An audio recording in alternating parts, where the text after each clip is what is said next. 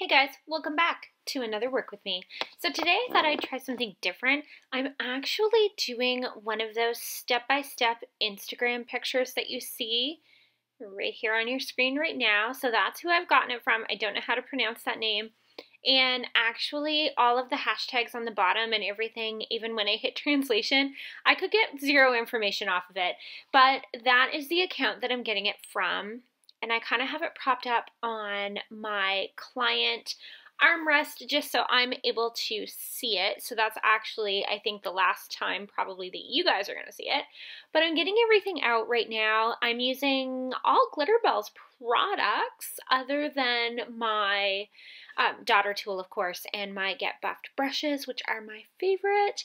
So I just kind of up and decided to do this. I was scrolling through Instagram and looking for what potentially might be, you know, another idea to be able to do for some nail art, and I kind of found this and I thought, I've never actually followed one of those, so I think I want to try that.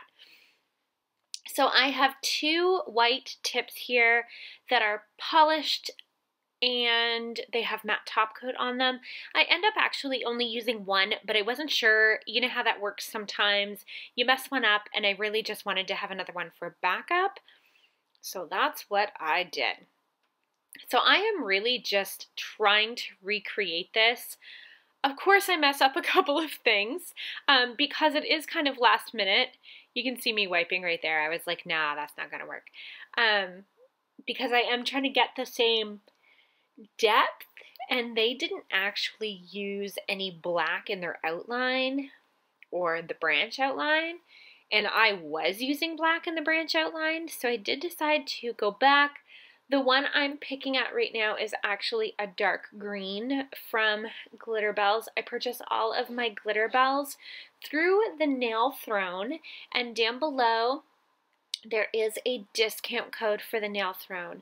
And if you go on her website, she actually has weekly Friday clearance sections. So make sure you check that out every single week because it's amazing. It's amazing that she's able to do that for us. So definitely go check that out. But I'm kind of starting to do my branch here. You guys correct me down below. Is that fir or spruce? What actually am I doing there? I don't really know. But drinking my tea is one thing that I am doing here. And of course, we're in and out of the light, which is what you see generally when I flash cure like that. I'm only flash curing for about 10 seconds. This isn't going on an actual hand. It's not going out the door or going to be showering later or doing dishes or what have you.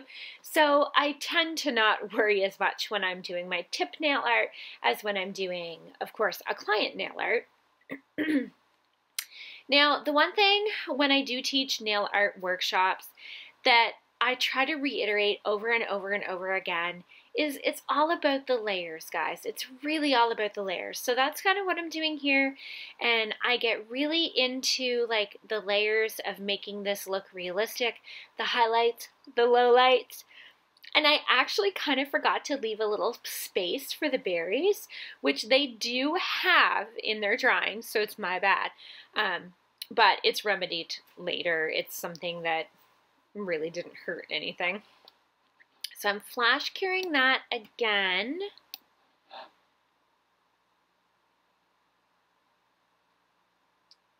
And then coming into my silver. So I decided to use a little bit of stainless for some highlight. So I'm doing both highlight and low light because I feel like that's very important when you're doing something like this. When you look at your nail art and you're thinking, it's just not finished, it just doesn't look right, it doesn't look like what I pictured in my head I wanted it to look like, always question your highlights and your lowlights.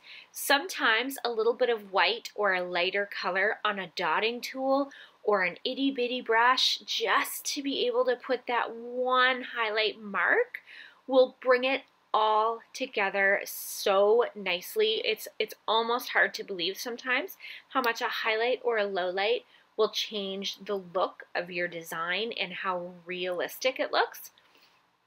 So what I'm doing here, this is a magic gel. I believe it is vanilla ice, and I guess you kind of can't see it there, but I stuck my finger in the in the lid to be able to dry brush that on there, because in the picture, I'm gonna try to post it here, but in the picture there's just a little bit of glimmer, and I wasn't sure how I wanted to get that on there, but I thought, why not just, you know, finger paint? Because I feel like there was a time that I did a lot of my nail art with really odd objects rather than, you know, dotting tools and nail art brushes, because there was a time doing nail art when we didn't have these really cool Get Buff brushes or many of the other amazing brands that are out there. So right now I'm literally just kind of talking that over with myself. This is my Unbelievable Gels white, and you can see when I opened it that it's coming apart. I've dropped it just too many times. So I'm setting on my dots, which will become my berries. Because I didn't leave an opening for the berries, I thought I would do a little white to lay down a base, so to speak, for them, so that they would be nice and bright with the red. The red I'm using here is Red Camaro. If you've been around for a minute, you know that Red Camaro is my all-time favorite cream red. I'm actually wearing it on my hands right now, as you can see, and I am wearing the Gel X short square, natural short square après tips. So those are so much fun, especially this time of year for a nail tech, so that I don't have to do my own. I don't hardly ever use them on clients. It's just something that, I mean, I do acrylic, so it's just not something I offer, but I do absolutely love them for myself. So I'm into the red here, and just going right over where I went with the white. I wasn't going to voice this over, but I thought it would be boring without it, and you might be kind of have questions and be wondering what I'm doing. But if you have any questions, pop them down below, and I'll do my level best to answer them. I don't think at all end up using the neon kind of yellow color. I thought I might want that for a highlight, even to mix, but it never really came out. I really enjoy having more things out than what I need, because sometimes it just interrupts the flow when you have to go reaching for something. So what I'm doing here is mixing white with the red to make, of course, a pink color. But the whole point is to make it just a little bit lighter than the actual berries, and that is for the highlight. So that is to make them really look round.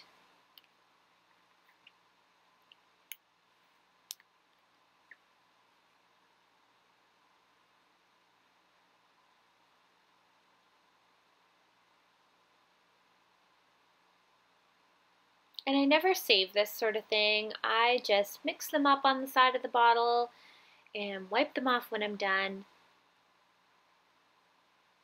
It's a bit of a waste, I'm sure, of product, but it seems in the moment to be the easiest way to do that. I do have a tile, I have a palette, but you know, by the time I dig it out, if I only need a little tiny bit like that, the side of the bottle is just as efficient. So throwing that back in the light for a minute, wiping off my dotting tool, making sure my iPad doesn't go to sleep.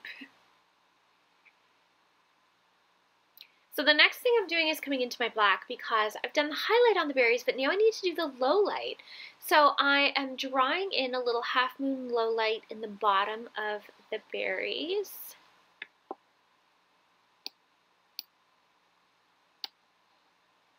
We're getting towards the last step here, so again, if you have any questions, please leave them down below.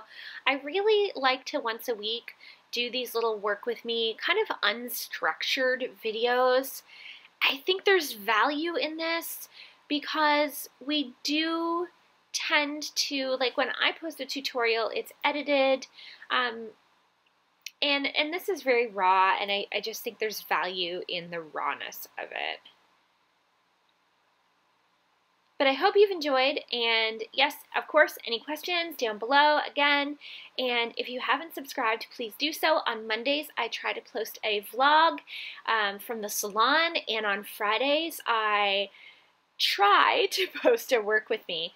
So, I will see you guys later. Thanks for watching.